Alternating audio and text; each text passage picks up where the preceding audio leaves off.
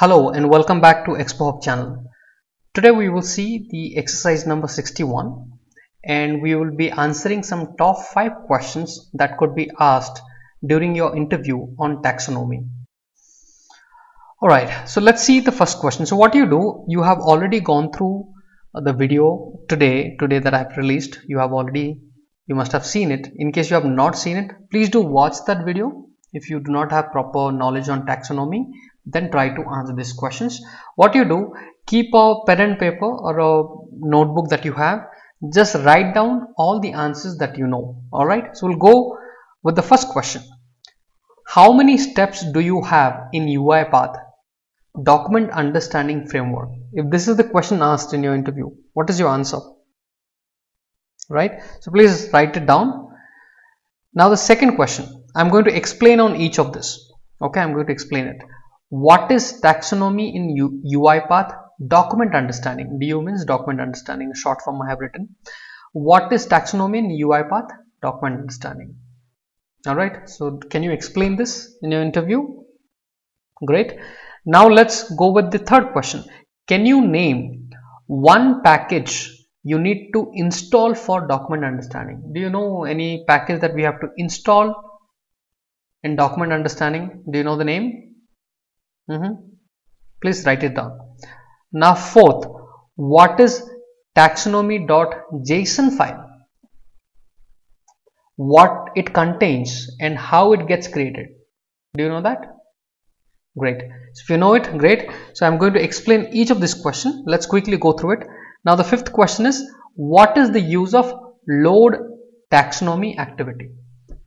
Do you know what is the use of load taxonomy activity? So let's have an understanding of one by one. Okay, first thing, how many steps do you have in Uipath document understanding? So the answer is you have 7 steps, right? There are 7 steps. Now the second question, what is taxonomy in Uipath document understanding? So you can answer, taxonomy means arranging anything in a grouped manner. So arranging something in a grouped way, it's called taxonomy. So in Uipath document understanding, we organize all the different document types, we group them. That is possible using taxonomy, right? So for that we go to taxonomy manager and there we can organize all the document type, we can organize the enterprise, then we can create the departments. Each department, what document type they are using, we can arrange them in the proper way. So grouping the document type is called taxonomy. Now next, can you name one package you need to install for document understanding? What package you need to install? I have told you, you need Uipath intelligent OCR package. Clear? This is one of the packages that you need to install. What is taxonomy JSON file and what it contains? So listen to my explanation. What is taxonomy.json file? I have shown you in the previous video. Please do watch it in case you have not gone through that entire video. Taxonomy JSON file is created when you go to taxonomy manager and you created the group name, you created the enterprise name, you created the department name, you added the document types. As in when you do and save it, what happens in your project file, there's a file getting created under document types where it will be saying taxonomy.json. For document understanding folder, below that you will have taxonomy.json. I have shown it in the previous video. Please do watch that. Okay, so taxonomy.json file is the file which would contain all the details of how we have organized the taxonomy manager. So that also I have given complete example. Okay, pretty detail I have given. So if you watch this, you can explain this question. Okay, what is the use of load taxonomy activity? What is the use of load taxonomy activity?